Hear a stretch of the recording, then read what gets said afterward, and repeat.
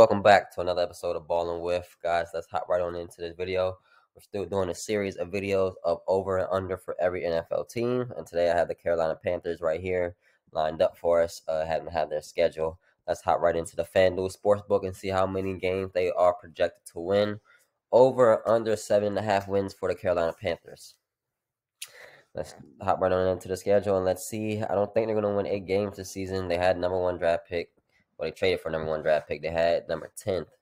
But not that bad. They picked up Adam Thielen from the Minnesota Vikings, Miles Sanders from the Eagles. That's much offensive pickups or notable pickup players I do remember them getting. I don't think they're going to win week 1. It's going to be a close game. If the players I said, I think Miles Sanders is injured for a little bit. But I do think Falcons come out hot and win this game. They're going to be doing everything they can do in this game. Rookie playing his first game, too, in the NFL season, Bryce Young. It's going to be a tough matchup for him. Big, good one, but let's see if he's really him. And that will determine if the Panthers will win that many games this season. But I do think they're going to lose to Falcons. They're going to lose to the Saints 0-2. It's going to be another tough matchup for the Panthers, but I don't think they're going to win. DK Metcalf, Tyler Lockett, Geno Smith.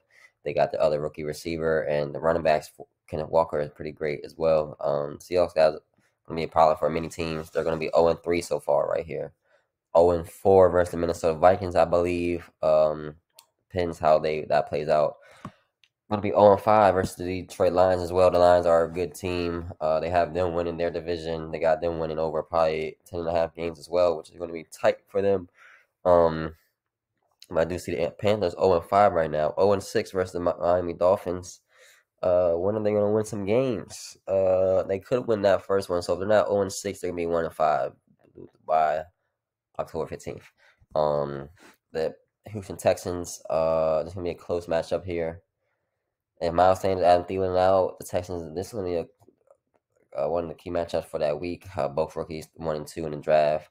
I do think Texans will pull that out over the Panthers. I do think so.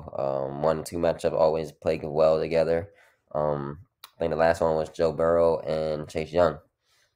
I do think number 2 will win because I do think C.J. Stroud should have been number 1 pick in the draft. So I got them 0-6, 1-5, 0-7, 1-6 at this point. And then, wow, this is tough. This is tough right here. Best 3 quarterbacks in the draft right here playing each other back to back. I don't know. The Texans play the Colts. Definitely, that's a division matchup for years to come. And definitely see those. But to see this back-to-back weeks is going to be nice. I do think the Colts are going to win this game as well. So no. Let's do Panthers. I do think they win their first game versus Anthony Richardson here. They gotta win somewhere, and they could win right here too, or they could beat the Falcons week 1. Who knows? Versus the Bears, though, depends how the Bears are playing. That's gonna be a close matchup. They traded. It's the team that traded that did the pick. Bears had number 1 pick, but the Bears with Justin Fields with the receivers, they got a good defense. They're gonna run the ball. The Panthers, depends how they play. Bears defense is nice, but I do think the Bears will win. So let's say 1-8. They're gonna be 1-9. I don't think they're gonna beat the Titans. The Titans defense is just too good. They got a great offensive line. They got some other playmakers. Derrick Henry.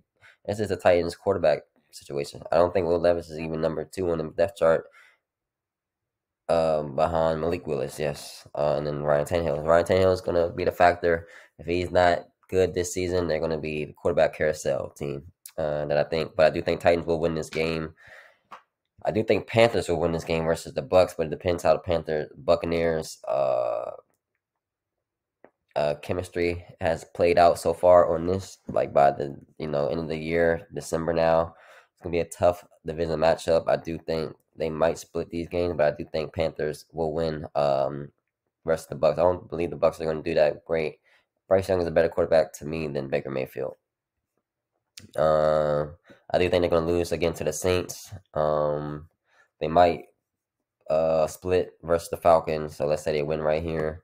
So that's about 3 wins so far. The Colts, the Bucs, the Falcons. They could win this. They could win that. That could be 5. They're going to lose to the Packers at the end of the season. It's going to be a good game. I think the Packers will be a little bit ahead of them for the playoff picture as well. They're going to lose this game.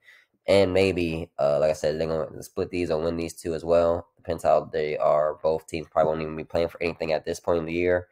I do think Panthers could lose or win this game. If they do, I don't. There's not more than 7 games, 8 games. They got the Panthers winning 8 games. That's so under, bro. That's under. I mean, going through the schedule right now, we deciphering these games out, bro. That's under.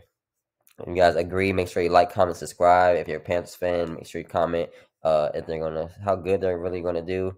They put up 0 points in their preseason opener. They lost and they lost. They lost every preseason game, so that indicates to me they're not ready right now. They still got a couple players coming back. Adam Thielen was hurt last year too.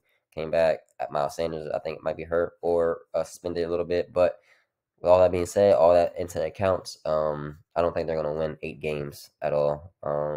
Might not win 7. They can probably win 6 to 5. But guys, make sure you like, comment, subscribe.